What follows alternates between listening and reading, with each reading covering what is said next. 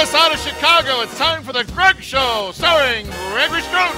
I'm Scotty Joe Vegas, inviting you to stay tuned for the next 30 minutes because we'll talk about letting go and telling people you're on the mend and to mind their own GD business. And now, ladies and gentlemen, Mr. Gregory Struss! Thank you. Welcome to The Greg Show. I'm Greg Struss, and hopefully for the next 30 minutes, I'm not going to be fake, like Hillary's Southern accent. Have you followed that whole thing? Now Hillary Clinton has a fake Southern drawl. Well, she is originally from Arkansas. She is, yeah, but Arkansas is not technically in the South.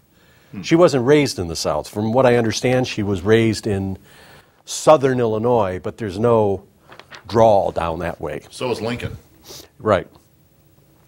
So Arkansas is not really the South as we know it, but at least she has some things in common with her husband who knows some things about being deep in the South. Thank you. All right.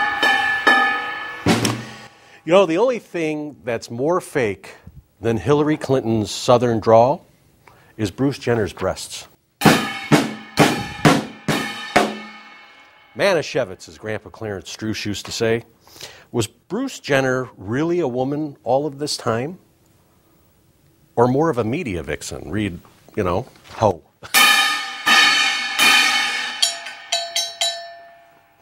Here she is on the cover of Vanity Fair magazine. And she's all dolled up, ready to express herself to the world. Now, we're talking about Bruce Jenner's going through that change.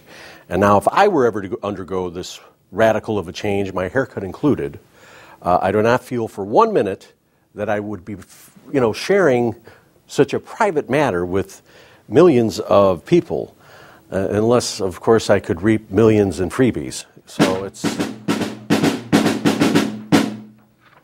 Thank you. You'll have to forgive me. My paycheck has been coming late. My feeling is that Bruce was emasculated being with the Kardashians, much like I was being raised with 3 sisters, but that's a whole separate story. We'll save that for another time. But you know what? Let's bring in the clowns, ladies and gentlemen, because for the circus has only just begun, right? I am sick and repulsed and need help, but who cares? Thank you. Anyway, great show tonight. Taboo topics. Scotty Joe Vegas, all the way from Mosinee, Wisconsin. Say it again, Wisconsin. Mosinee, Wisconsin, baby. Yeah! So a couple shows ago, I love this story.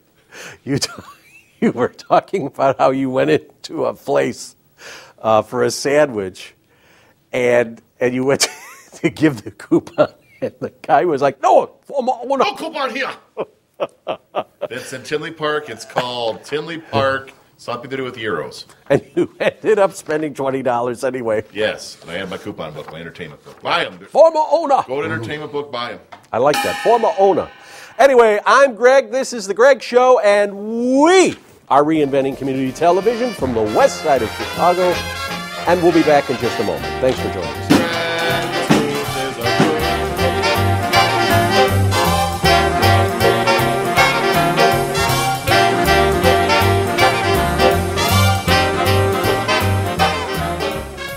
I knew somebody by the name of Sarah in Seattle, Washington, who was also transgender and believed that a girl should always order top shelf liquor. And it was always like at least $80 every time we went out.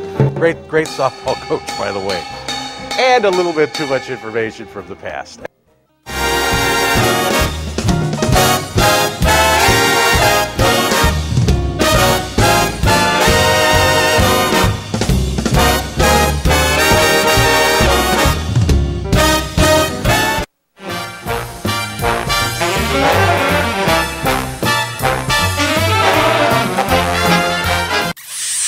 Welcome back to the Greg Show. I'm Greg Struss, along with Scotty Joe Vegas. How you doing there? How you doing, my friend? How you good doing? to see Good you, to see you. kid, Good to as we see say. you. No two-shot on that handshake, but it's okay. We're good. I think he's busy right now. He is. He's scolding. He's been having to deal with many of our problems out here with various issues. He's with an our all-star. cameras. Did you know that? Absolutely. He's an all-star. When you're given something, such as in this case equipment, you make it work. Now, there's people that would literally throw a fit saying, "I will not do a show unless I can have my HD cameras, my latest technology of digital sound, all kinds of stuff." But we tough it out every week here at the Greg Show. Imagine all those poor residents in Elmhurst that are with an ugly husband or an ugly wife, and they have to make it work no matter what. Mm-hmm. And ugly kids on top of that. Yeah. And if you have an ugly wife or an ugly husband, send us a picture. Take some time out and look us up on YouTube.com with the search words Greg Struss Show. Always on there. Always alive, always vibrant, even with multicolor tie. And what do we call this? The overhang, you were saying? I said the J-Lo front side. Absolutely. And hey, you know man. what? I'm not liking it, and it's bugging me. You know, we're at that age where it's either you're going to be a fat guy, you're going to be a skinny guy. There's nothing wrong with being a fat guy or a skinny guy. Just be yourself. I don't want to be that. Because who likes fat people? I mean, if you're heavy set, and you can wear it well and you're happy in your life. But Golden Corral. There was a guy, Mr. Dritzler was our gym teacher in 6th, 7th, and 8th grade over at Franklin Elementary School in Dalton and Lincoln Junior High. And he always used to say, "Nobody likes fat people. Fat people are unhappy people. Fat people are unhealthy people. Fat people are fat." That's what he used to say. And, there were people in the class that... Did he have a chin when he was saying that? No. Fat. But he was saying, fat people are... You can get away with that stuff back then, because you could character assassinate anybody. Right. Can't do it now. Can't say fat. No, you can't say fat. You can't grab a kid anymore and whip them against the wall and straighten them out, do some street justice that way. That's not right. There's a little joke that I had with my little nephew, Gino. I said, Go ahead and put your fist through the wall. Uncle Greg will buy you a plasma TV. We reward bad behavior. Really? That's what we do. Well, then what happened in our case? Well, I'm saying that's now we're just kind of... So my parents made me fat? Oh, my God, I had a breakthrough. What happened? No. You like the suit? I love the suit. How you doing? Can we get, because if you take a look, this is really nice material, as they say. Yes. But is it materializing? So we're talking beforehand, and you said, you don't have any problems. You don't have any problems. Do you? But you say you look troubled today. I look troubled, and I feel troubled today. And I don't know what that is, and it bothers me. I'll tell you what it is. This is what really kind of irritates me, to be honest with you. When you work a job, and I don't know if I'm going to get in trouble for this, but I'll just say I have a friend who works a job, works very hard, is appreciative of his job and his employer, and this friend came up to me to talk to me about his problems with his paycheck. So the friend mentioned how he had worked and went to cash his check, put it in the deposit, and a week later it came back returned. So this friend went to the boss and said, by the way, in a very uncomfortable, I think that's a very uncomfortable situation to be in.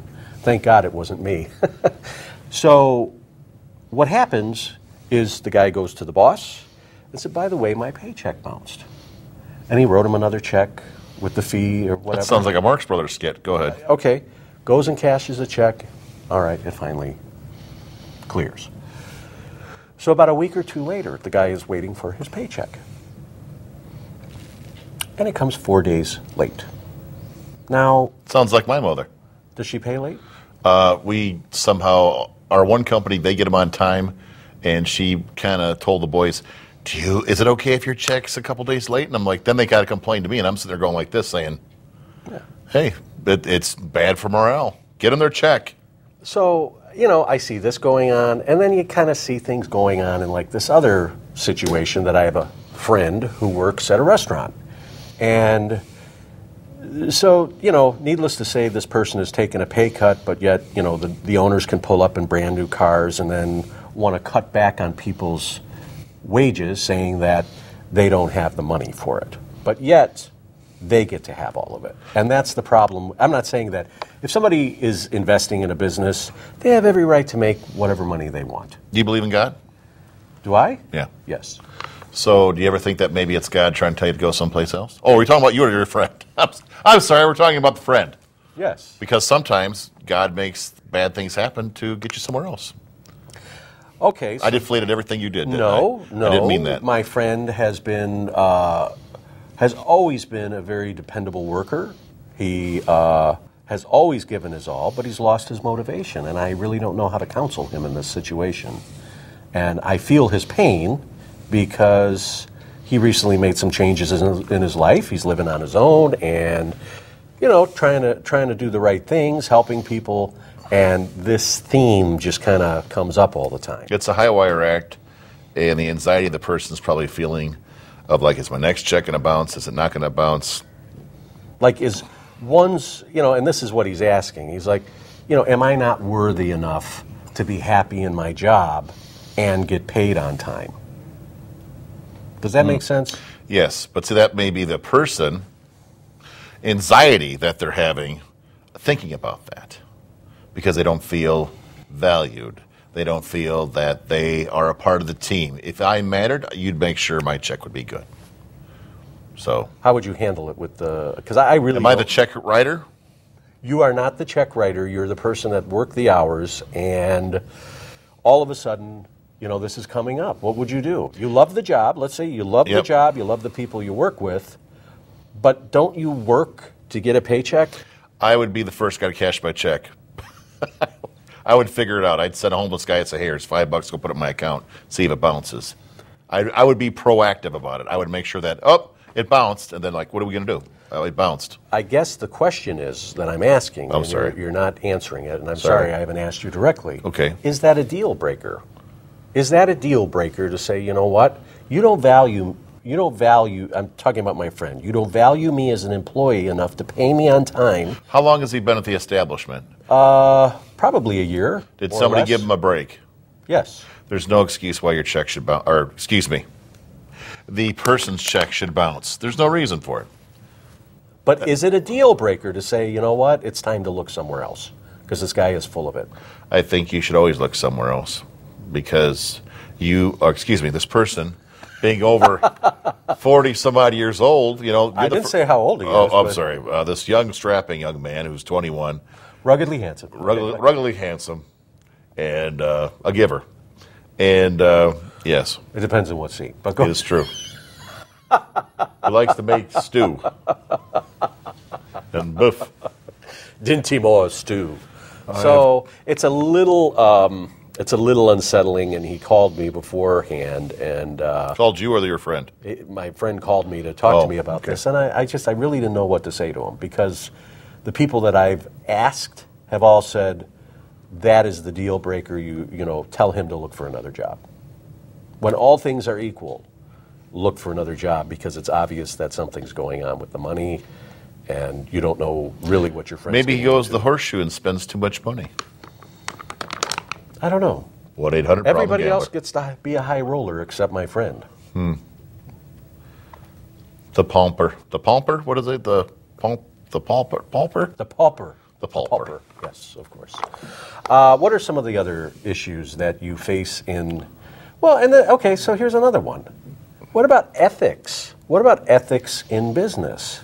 Don't you think that somebody has an ethical responsibility in ensuring that their employees are paid on time? The whiners of this country have not know about ethics because they're saying, I get my paycheck. I work, I'm supposed to get my paycheck. And they're a whiner, though, to these folks who want to play them and say, all you guys do is complain, I paid you 4 days late. Well, it's 4 days late all the time. That's what my friend was saying. Oh, your friend. Yeah. I was going for the whole thing about when you say ethics, people today, they just expect their check. And you got to really think about that person that's writing that check. Do you trust that person to work for that person? Are you, when you break bread, do you want to break bread with this person? It all if there's things going through your mind, like, I don't know if I get another job, but if you don't trust the guy, you need to leave. That's stressing your that's stressing your friend's body. Excuse me, and you have to make sure that you got to go with flow. Life is so short. Your friend, I really feel sorry for him or her or it or whatever. I don't think that it's feeling sorry. It's that he realizes, in this conversation that I've had, that he's done a lot of different things in his life. He's excited about this, about his new career, because he's made like a midlife career, like a lot of us, change. And it's not being validated not necessarily being validated by the employer, because he knows he's doing a good job. But the reward is, okay, how come this is what he's saying to me, how come I'm giving and yet can be judged when my employer is not paying me on time? It might be your friend saying, hey, this check didn't bounce. A new job. But you know what I mean? I don't know. Have you ever, you've probably never been in that kind of situation. I've been in that situation where, it's you're low on the priority list. You're like, well, the people who work 300 miles closer to the checkbook, they get paid first. Then, hey, if it gets lost in the mail, it gets lost in the mail. And then everybody sits there going like, geez, I would depend on that check to be there on Saturday. And that's what happens when you live hand to mouth. Right. Hand to mouth, my boy, living hand to mouth. So if you're just tuning in, we are talking about being paid by an employer that you're working for, and if they continue to play games, what are some of the things that you can do about that? In doing research for my friend, I found out that there's various payroll laws, and if an employer isn't paying you on a certain time or is shorting you or your check continues to bounce, there's fines. But it's litigious, as we say. That's a silver dollar word. Litigious. I believe it's litigious. It becomes where you're going to court and you're trying to fight for something. And then all of a sudden your reputation's on the line because are you being a crybaby because what's rightfully yours is it's just such a fine line. Are you whining because you're getting paid late, or are you whining because you just want to complain about something? I think it's a valid complaint that this guy has. And I don't know how to counsel him on that. I think he should get out of the burning house and dust himself off and work for his competitor. Okay. Well, that's good advice, I guess. Anyway, coming up, we are going to talk about what? Taboo. Taboo! Are you ready? The control room. We'll do it a couple times. All right. We're ready. I don't know why I'm looking off to the Are you ready in the control room? Thumbs up. Are they ready? Taboo!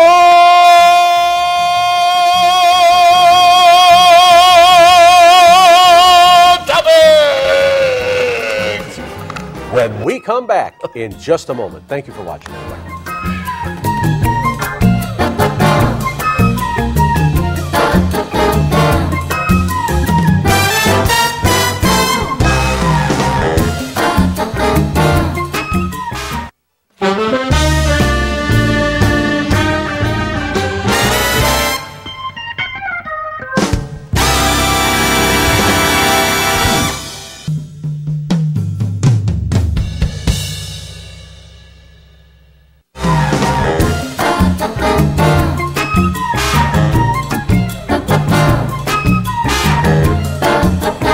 Welcome back to the Greg Show. I'm Greg Struss, along with Scotty Joe Vegas. How are you doing tonight? Just a redhead. I loved it because before the break, actually before we started tonight, he was playing his drum, and you did like this thing with your head, and I said it's very Jack Lord-like, and you said, well, who's Jack Lord? Jack Lord was the original Steve McGarrett on Hawaii Five-0. Now, Book him, Dano. Yeah, book him, Dano. Now do it. Because he had that. It sounds like you kind of had a rough week. You had to go and speak with a high school situation. Mm-hmm. And it had to deal with something that you and I have talked about, and something that I've been talking about is cell phones. Yes. And the danger of kids having cell phones. There's a lot of things that happen with cell phones. One, people can get on the internet. Two, pictures can be taken and exchanged. And then all of a sudden with this Facebook epidemic, and I call it an epidemic because I'm kind of old-fashioned, but it's the epidemic in the sense that all these people were all connected, like 6 degrees of separation. A little too connected. A little too connected. Yep. So all of a sudden someone takes a picture of something and they post it on a social networking site.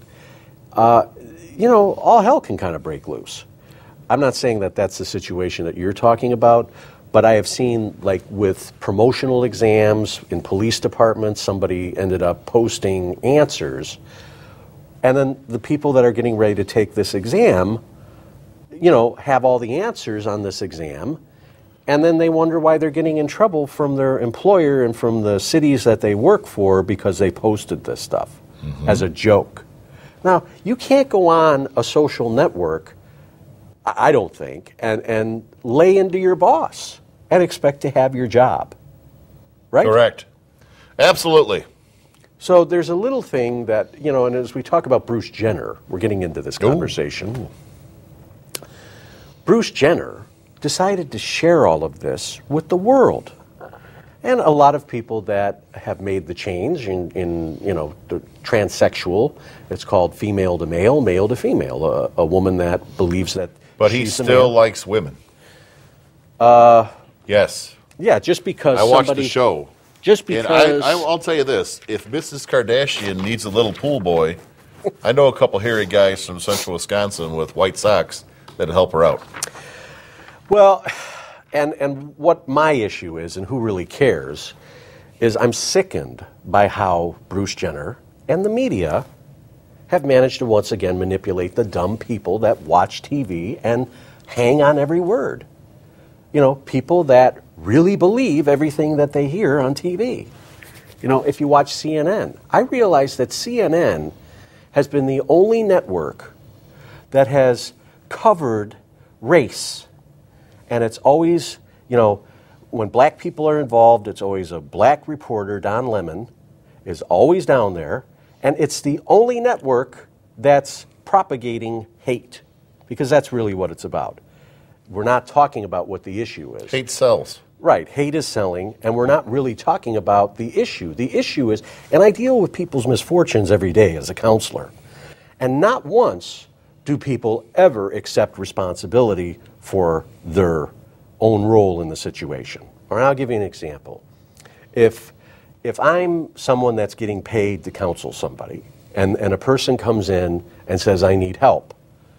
Okay, I'm helping you, but it's for a fee.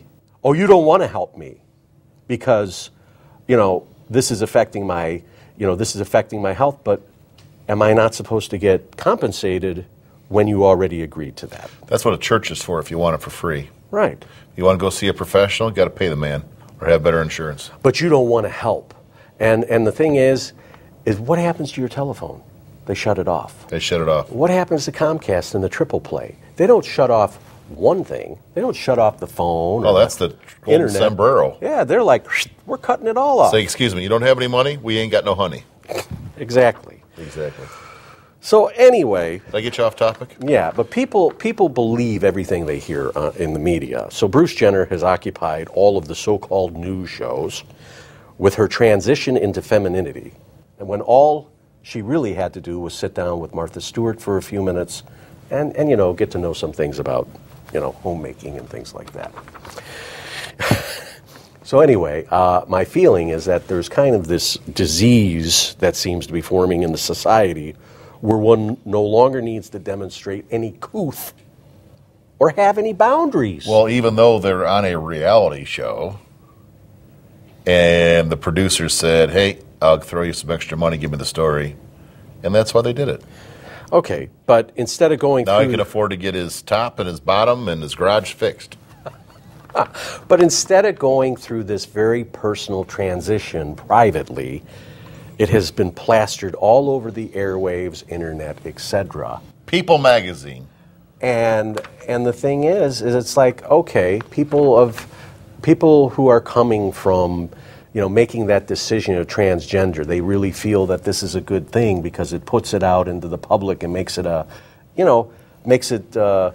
public discourse that we can talk about transgenderism and talk about it in a way. And I really don't think that that's what this is about. I think this is all about Bruce Jenner getting as much attention as he possibly can and milking the so-called media teat for everything that he can. That's just my... Now, does that sound warped? No. He looks like he's genuinely screwed up. I mean, like, where Okay. He ain't getting... He's torn. He's not getting any more... He's not torn anymore because it's torn off. I still think he's probably got something down there. What do you think? Little diving board? He's got no more Wheaties boxes. No more weed. But he was wearing nut huggers back on that cover of that Wheaties box. So everything's going to be politically correct now because none of his junk will hang out. Anyway, I don't know what my point was in all of it. What's your point? My point is that some things ought to be private. And when we're talking about people's privates and things Another like that... 400 years from now, I mean, realistically, there's going to be, are you male? Are you female? Are you a male? And it ain't going to matter no more. Yeah. You know what I'm saying? Like right now, we're like in the 50s right now compared to what it's going to be a couple hundred years from now. Yeah. And are we going to have any sense of values? And that's what I'm wondering. And it's not saying that when somebody makes a change like this, that's not a value. I don't think that's a question of values. What I really feel is that it's something that's very private and personal. And if it was meant for that way, why are all the pictures there? Why is all the media there? And it's really she is getting all of the media attention. And I want to talk about how that relationship with... Now, I'll tell you what, I'll watch the Olympics if he's on there. I mean, I would never watch the games with, if he was like normal. But if he's his sister, I'd watch. I would. He looks like John Couture's sister from Posen, Illinois. But I just don't... Sorry, she was hot or something, but... Did I say should in any of this? Did I talk about should? I kind of think that this is a personal and a private matter. And when all the cameras are there, and Vanity Fair, and now showing the bra, and, it's just, as Grandma Helen used to say, all of Jerusalem hanging out. It's like, she's like, all of Jerusalem was hanging out. I just think that it's not really for other people. It's all about her. It's all about her. He's like a guy that goes to the car show that has a car, and he puts some hubcaps on. Hey, look at there. Hey, look at me. I got it buffed out. I got a bigger motor. Okay, But you know what I'm saying? Like the guy that's sitting there going... But on a more serious note... Oh, I'm sorry. I was being serious. We're going to the end, I guess. On a more serious note, could Bruce Jenner ever live up to any of his kids' expectations or be able to get any attention from them? So what would he do in order to do that? He became a media sensation. He decided to... He toasted them. He took all them girls that thought they were... I saw them over in Woodfield Mall one time. I took my little girl and they were outside a place that's